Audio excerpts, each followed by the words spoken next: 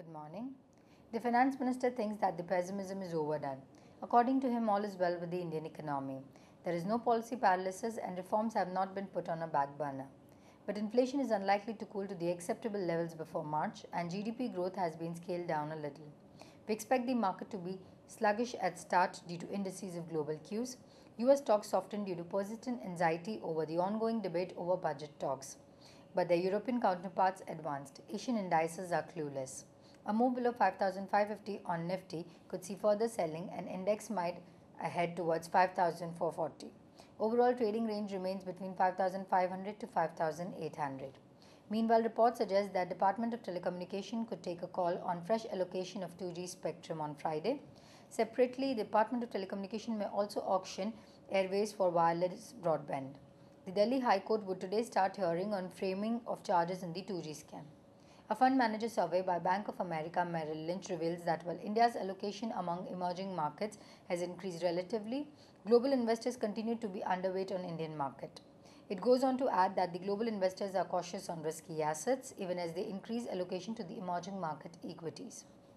FIIs were net sellers of Rs 904.4 million in the cash segment on Wednesday according to the provisional NSE data. The domestic institutions were net buyers at Rs 204.8 million on the same day.